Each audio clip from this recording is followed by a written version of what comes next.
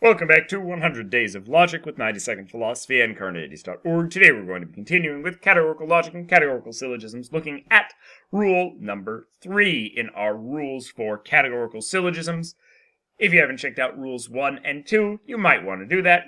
With that out of the way, let's get started on rule 3. So rule 3 is going to be, at least one of the premises must be affirmative. This is important because if we have two negative premises, and we're trying to draw any kind of conclusion, it's not really going to work. Because we're saying there's not a relationship between S and M, and there's not a relationship between M and P. So we're not even going to be able to say anything about the relationship between S and P. At least one of the S or P has to have some kind of relationship, some positive affirmative relationship with M.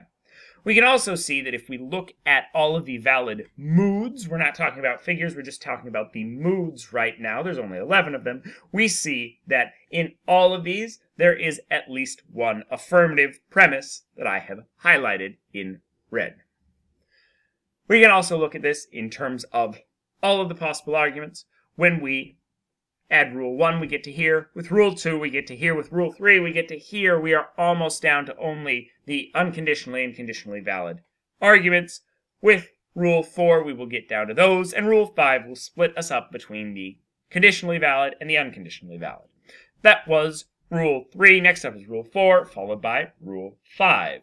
Watch a new video every single day for 100 days here at Carneades.org, and stay skeptical, everybody.